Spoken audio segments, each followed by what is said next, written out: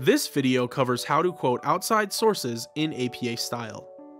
It will address three topics: why to quote, how to quote, and when to quote. So why do I need to quote outside sources? Quoting outside sources is a fundamental aspect of college writing. A source is any piece of writing or media or interview that you use for the information it contains. As an undergraduate student, you are generally not an expert in the fields you are studying, and you probably haven't done any of your own research or studies. So you have to rely on the expertise and the research of others.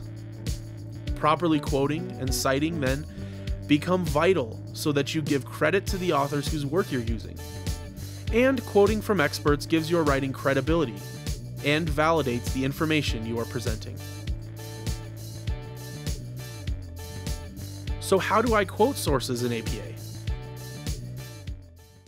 The rule is that any words you take directly from another person, whether written or spoken, need to have quotation marks put around them, and they need to be properly cited. Citations will be covered in the next video. For now, let's just focus on how to format the quotes themselves. So here I have a journal article with information about aardvarks that I want to use in my research paper. I have identified a quote from the text that I want to use. It is a nocturnal animal that burrows relatively deeply in underground shelters.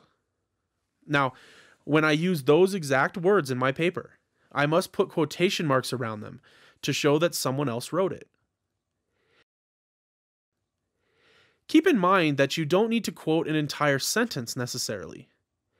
If you just want to include a portion of a sentence into your paper, that's fine, but you still have to put quotation marks around the words you use from the source. In this case, in order to make the quote make sense in my sentence, I'm starting with the aardvark instead of the word it. Because the word aardvark is not in the original quote, I can just put quotation marks where the word-for-word quote starts and stops. If the quote is 40 words or longer, it needs to be formatted as a block quote. Block quotes are introduced with a sentence followed by a colon. Drop down to the next line and indented. And with the block format, you omit the quotation marks. If you need to change a word in the quotation or leave some words out, you can, as long as you don't change the meaning. For example, if I wanted to change the word it in this quote to aardvark so it's more clear to my reader, I can put brackets where the word it was in the sentence and insert the word aardvark. This lets the reader know that I've changed a word from the original source. If I want to skip a few words, I can use ellipses, the 3 dots, to indicate that some words are missing from the original quote. Once the quote is in place, it's usually a good idea to introduce the source you are citing as a lead-in to the quote. This is called a signal phrase. This can give your reader a bit of context for the quote. It is a good idea to include the title of the source sometimes too. This is especially true if you will be citing from a source many times in your paper. If the title of an article or short work is used, it should have quotation marks around it. Titles of books, journals, newspapers, and other longer works, pretty much anything that you could stand up on a shelf, should be italicized. When should I use direct quotes? To reiterate, quotation marks should be used around any phrases or sentences you take directly from an outside source. However, APA actually prefers for you to paraphrase information as much as possible. If there's a quote you want to include just for the factual information it contains, like what you would find in a scientific journal article, then it's usually best to condense that information by putting it into your own words, which is called paraphrasing. This is especially true of long quotations.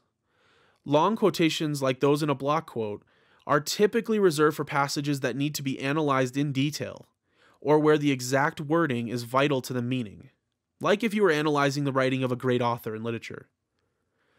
The typical sources you will be using in an APA paper, though, will be much more straightforward, so you can usually condense and summarize several sentences without losing any of the meaning. So instead of this long block quote, let's paraphrase it so we condense the information and make it more relevant for my paper. This sentence summarizes the point that is most relevant.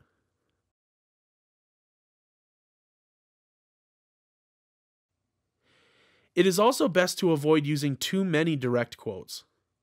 If you have more than a couple word-for-word quotes in a research paper in APA, it may look like you are just filling up space or that you don't really understand the information.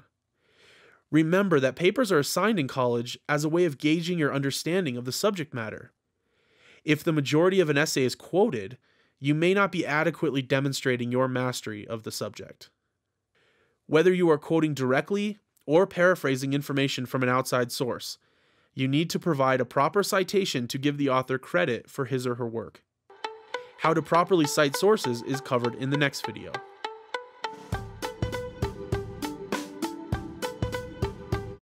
Happy writing!